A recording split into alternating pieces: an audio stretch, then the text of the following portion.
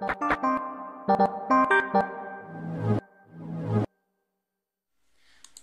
I just finished recording a video that got very technical on server side of stuff, and basically talking about a website I recently went to that was a website for children. I was checking out stuff for my kids, and I always examine every website I go to, and I found that this website was accidentally sharing all the user information.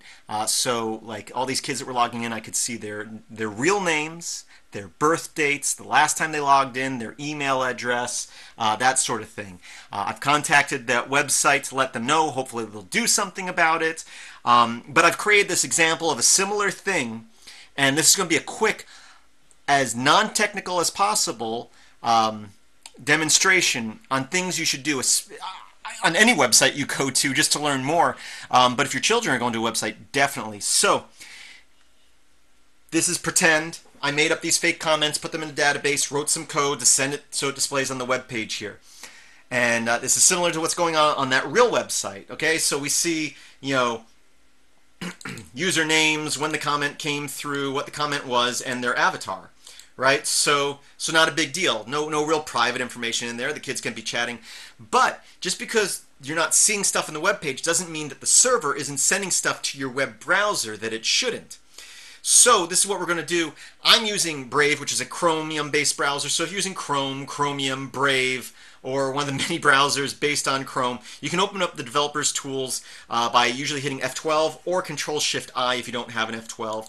If you have Firefox or some other browsers, they have them as well. It might be a different key, but here we're going to hit F12. And what it does is it opens up your developer's console, and you'll probably get something like this. What you want to do is look for this tab right here that says Network. Also, this is on the side here. It might be at the bottom of the screen, but just look for something that says Network. Okay? And at this point, if I refresh the page, it shows me everything that's being sent to the web page, to my web browser. The pictures, right here. So if I actually go to the response, okay, so it's not showing the pictures, but these are the links to the pictures, the output from the database that's being sent, and all the code that's being sent. Now, most of this you probably don't care about unless you're trying to get a picture off a web page that you can't, which is just one way of doing it. But what we're going to do is we're going to click XHR, so that will narrow it down a lot. XHR is going to be information, important information sent to your computer. Lots of times it's from a database. So again, we're looking at here, we see usernames, we see dates, comments, and avatars. If I click on the comments here, you can see here, we can check these little boxes and see what's going on. Again, information being sent from the server, username, the date the comment was, the comment, which is fine. That's all information we see on the page. Now, if we click on this Get User Data Bad, which again, this is my example code, but very similar to what I've seen on a real website. Come in here, I can start clicking on this, and when I expand these out, you can see, I can actually right click on this and say expand recursively, and it will expand them all out, that even though you're on the web page, I'm not seeing it. I can see this user, I can see their email address, I can see their status as a child, I can see the date their account was created, I can see their date of birth and their real name. Again, this is made up information, this is an example I made, but this is something that I've seen on real websites. Okay? And again, this is just to try to be as non-technical as possible.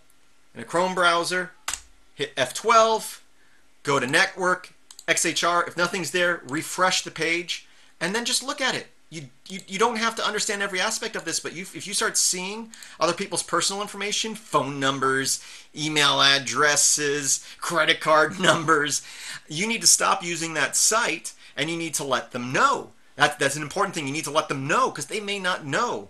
The company that I've contacted, it's a reputable company. Why am I having trouble saying that? It's a big company that's been around for years, has done lots of stuff, good stuff for kids.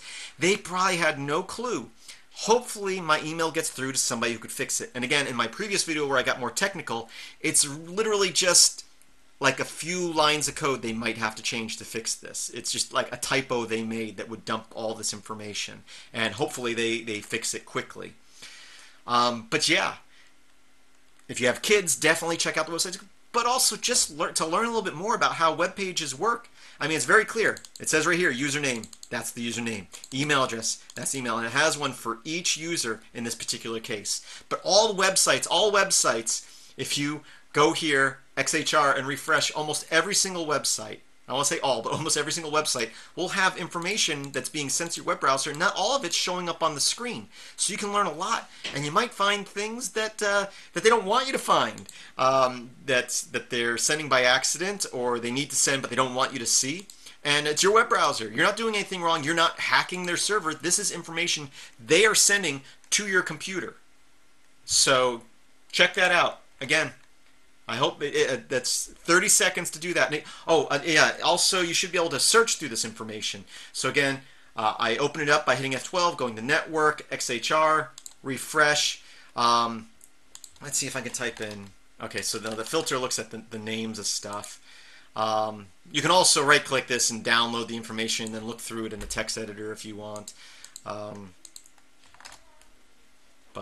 Yeah. Oh, here we go. Email. There we go. So what I did was I clicked over here, I hit Control F for find, it brought up this little find bar, and then you can start looking for stuff. So like if you know your personal information, you can type in like yahoo.com, and you can start finding where yahoo.com is listed in this stuff. Now it may not be bad if you're seeing your own email address. That might be fine because it might be displaying that on the web page for you. But if you start seeing other people's email addresses and you shouldn't, well, there you go. But that's pretty much it. Thank you for watching, and I hope that you have a great day.